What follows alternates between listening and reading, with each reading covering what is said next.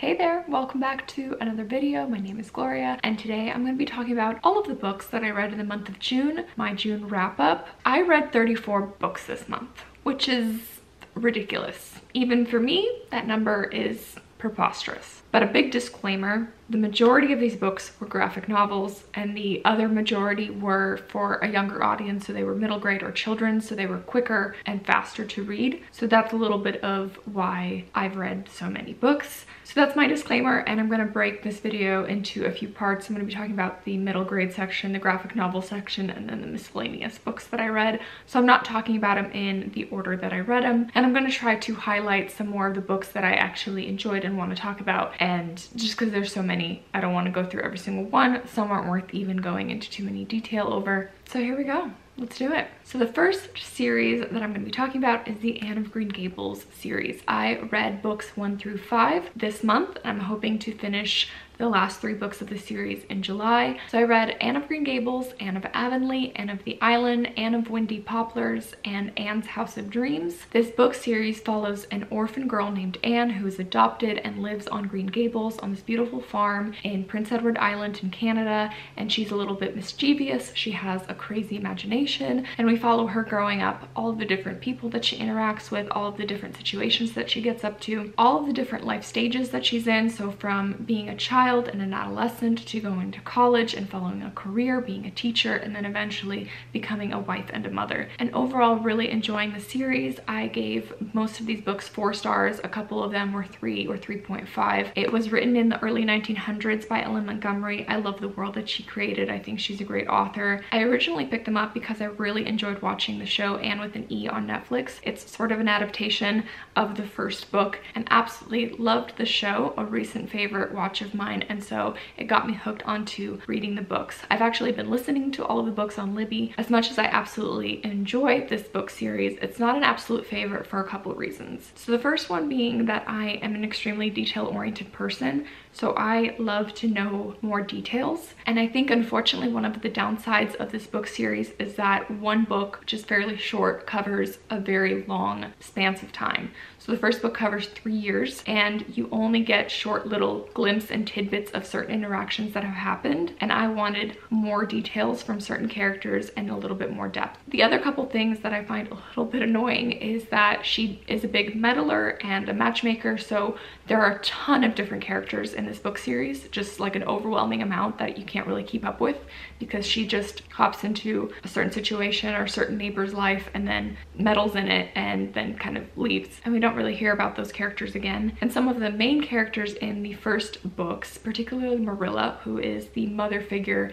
she adopted Anne, we really don't hear from her at all in the latter books, and that is such a big disappointment for me because I wish that Ellen Montgomery wrote her in. And I do understand that Anne has grown up and has a life of her own now and lives in a different part, but I feel like this woman who was such an important person in raising her in her adolescent years could have been featured more in the latter books. So a few disappointments, but overall, again, enjoying the series, and it's been a lot of fun. Next up, because we're talking about children middle grade books, I'm going to be mentioning a few of the other ones that I read this month. The first one is The Westing Game by Ellen Raskin. This was a buddy read or group pick with Chantel from An Intentional Life. She's doing like a summer read along, and this was the book that she picked. This is a classic mystery. I was really intrigued by it because I love the movie Knives Out, which is a whodunit mystery, kind of like Clue. Someone dies and they try to figure out the clues, and there are heirs that are trying to get money from the person who died. And this is a similar premise. For me, it was poorly executed, so I gave it like a 2.5 3-star. There was just a lot going on in this book, a lot of characters, and the whole book is sort of just different clues and wordplay. I wasn't clever enough to figure any of that out. I didn't necessarily like really any of the characters in here. The ending just kind of happened out of nowhere. It wasn't my favorite mystery, but I'm still glad I read it. And I've heard that the book The Inheritance Games has the same premise but is executed way better. Then I read The Red Pencil by Andrea Davis Pinkney. So this book came on my radar because also Chantel from An Intentional Life mentioned the books that she likes that are free verse, and so she mentioned this book. It was in my mind, and literally that day I stopped by a little free library and this was in it, so I picked it up and I read it this month because it was quick and it was easy, and it's a free verse poetry middle grade. This book is set in Sudan, Africa, in the Darfur region, and it follows Amira, who is a 12-year-old girl. She has just come of age and she is the main narrator of this book. She talks about her life in her village, her relationship with her mother and father and sister and other people in their village, and she is artistic and is dying to go to school. Her mother is opposed to that because she wants to raise her to be a wife and a mother and doesn't really think an education is going to do anything for her. But really the main point of the story is when the Janjaweed militia invades their village and kills a bunch of people, and they become refugees fleeing the land and then live in a refugee camp. It deals with grief and displacement, losing your home, losing your family, and I thought it was beautiful. I gave it 4 stars. And finally, another middle grade that I finished this month was Fighting Words by Kimberly Brubaker Bradley. I first saw this book mentioned on the Bookish Realm channel, and I don't really know why I picked it up. Sometimes I just hear about books and immediately request them on Libby, and then they become available, so I just picked them up next. This book also is a really great middle grade. I also gave it 4 stars. It deals with very heavy topics, particularly rape, sexual abuse, and being in the foster care system. The main character is Della, who is a 12-year-old girl. Her and her sister are placed in foster care after her mother is imprisoned from being a meth addict and blowing up a hotel room, and they lived with an abusive man. And this book is really this young girl dealing with being placed in foster care. What does it mean that her older sister is dealing with trauma that she doesn't really understand? This book covers some social dynamics in school and in general Della standing up for herself and her body, and I thought it was great. I really enjoyed it. Now moving on to graphic novels. I mentioned this in my mid-year freakout video. I discovered graphic novels this month, which is a complete surprise and something that I really didn't see coming. So the first one I picked up was this Anne of Green Gables graphic novel, which I really enjoyed. The illustrations were lovely, and this was such a great companion to reading the book series. Reading this book though made me find the graphic novel section of the library, and I found a new niche that I really enjoy, and that is nonfiction graphic novels, which there's actually surprisingly a lot of. The first one that I read and loved is A Fire Story by Brian Fies. This book is the account of the author and illustrator's tragic loss of his home to the California wildfires in 2017. It was just beautifully illustrated, beautifully told story. It was journalistic, artistic, humorous. The other nonfiction I picked up was Guantanamo Voices, True Accounts from the World's Most Infamous Prison by Sarah Merck. This one I enjoyed. I gave 4 stars, but it was a lot more political. I didn't really know anything about Guantanamo Bay Prison, which is a prison that the US military holds in Cuba,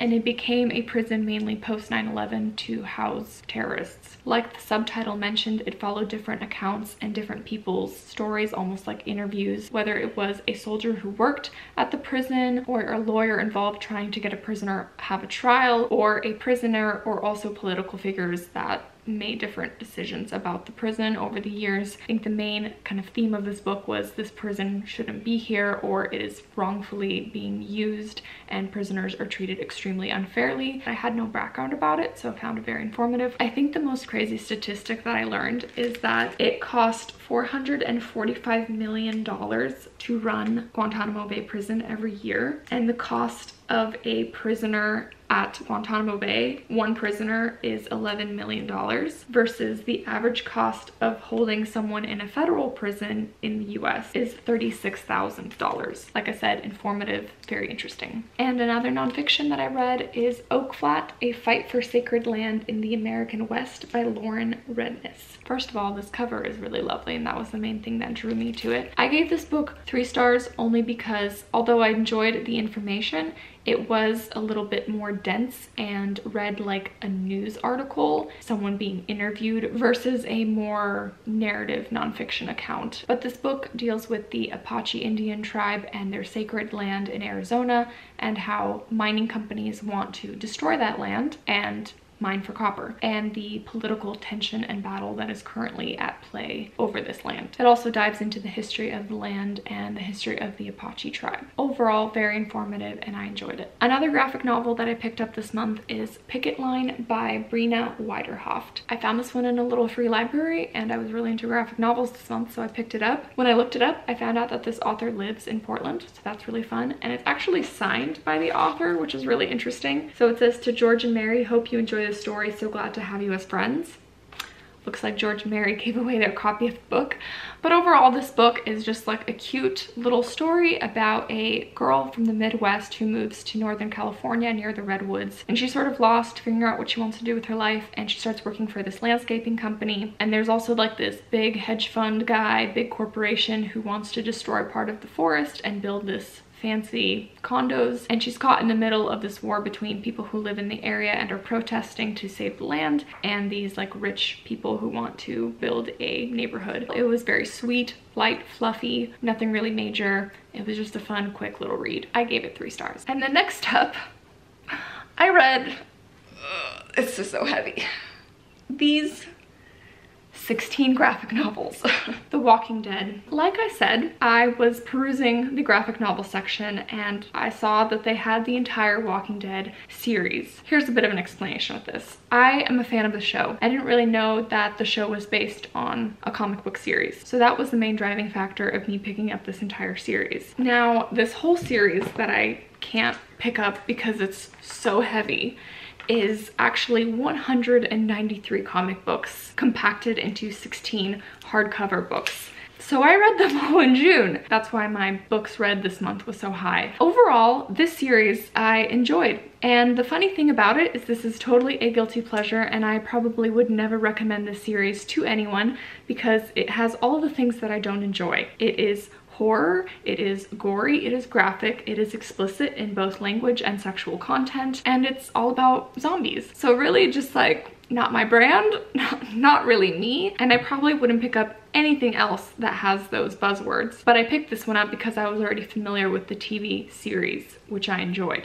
Also probably for reasons that I shouldn't enjoy it, but it was good. So all that being said, don't read this unless you already watched the show and like it. And for those of you who aren't familiar with the series, it follows Rick Grimes, who is a small town police officer who gets shot and wakes up from his coma to a world completely changed, to a world filled with walking dead who are zombies. And he goes on a quest to find his wife and his son, ends up finding them in like a camp, and over the course of like 10+ years, it is a survival story of this group of people, and characters die off all the time and new characters are introduced, but this main group of people trying to survive. And at first you think the main issue is just these zombies who are trying to eat you, but then eventually you learn that the real trouble and the real problem is people, the people who have survived that are actually super evil. This series has some of the most intense and vicious villains, and some of the other really interesting things that this series covers is dealing with grief and dealing with loss, because so many characters die in this book series. And also another main point that the series deals with is what it means to kill someone and what that does to you and how that changes your soul. So all that to say, I enjoyed these books overall. Most of these were between 3 and 4 stars, and I'm glad I read them, and I'm glad I know how the series ends and how the author who wrote it intended it to end. The TV show itself is very different than these books.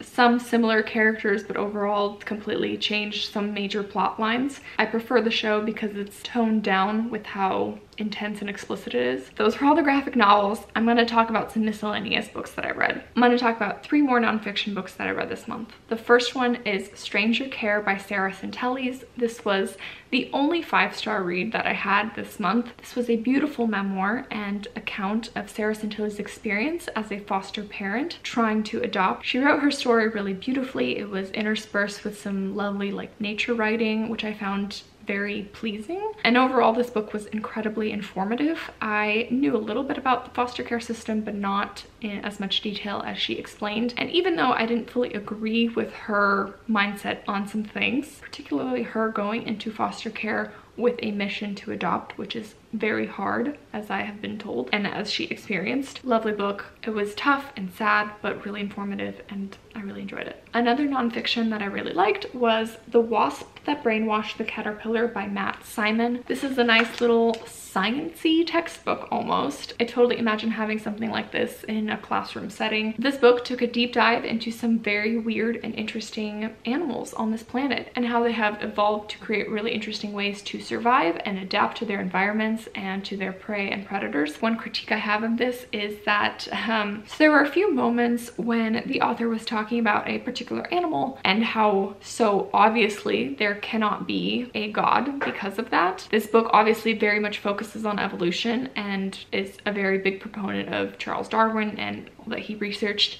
And this is like a much bigger discussion when it comes to faith and evolution and faith and science. And although this was like a great little science book and I loved how he talked about all the different animals and all the fun random stuff in here, I don't really like how he so obviously said that there isn't a higher power or that there couldn't be because of this particular animal or something. Like, that's a little bit arrogant to say that because there's plenty of scientists and really intelligent people who still have faith and belief. Who are you to say that a god doesn't exist because of evolution? Anyways, that's a way bigger discussion and subject to talk about. Again, it wasn't like a prominent point of this book. It just happened a few times, but besides that I learned about some really cool animals and that was fun. Another technically nonfiction is So Now You Know, a compendium of completely useless information by Harry Bright and Harlan Briscoe. Found this in a little free library. It's a tiny little book of literally just facts. Fun facts. Let me read you one. Did you know that the strawberry is the only fruit with seeds on the outside of the skin? So now you know.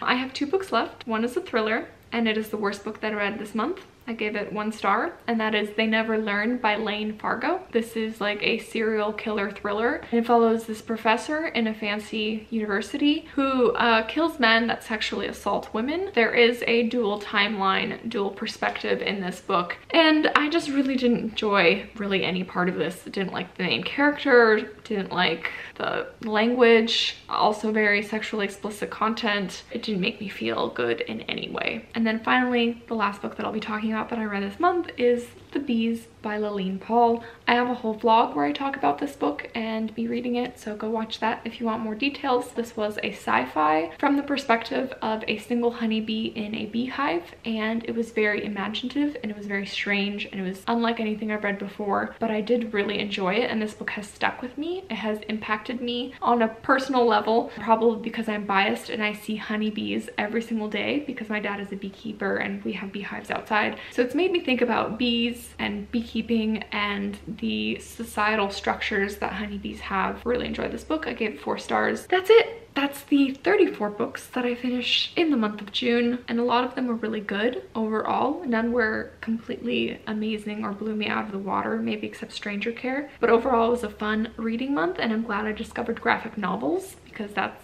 kind of different and new, and I feel like I'll be on the lookout for good nonfiction graphic novels in the future. Let me know if you've read any that you like. Appreciate you guys tuning in, and I will see you guys with another video soon. Bye!